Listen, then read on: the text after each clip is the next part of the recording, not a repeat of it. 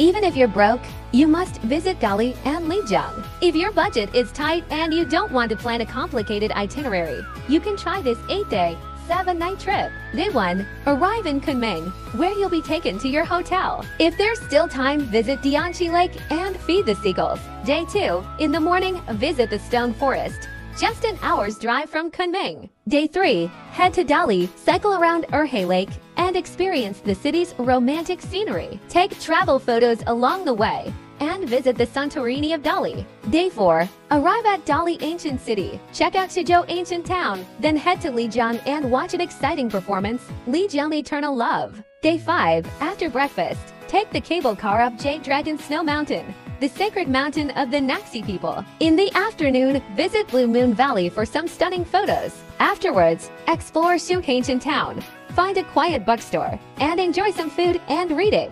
Day 6. Depart for Shangri-La with a distant view of the first bend of the Yangtze River along the way. You can also visit the Tiger Leaping Gorge.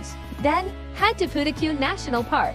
Day 7. Visit Gaden Sangzalin Monastery, the largest Tibetan Buddhist monastery in Yunnan. Then, explore Napa Lake, a wetland ecological reserve and one of the most scenic highland areas.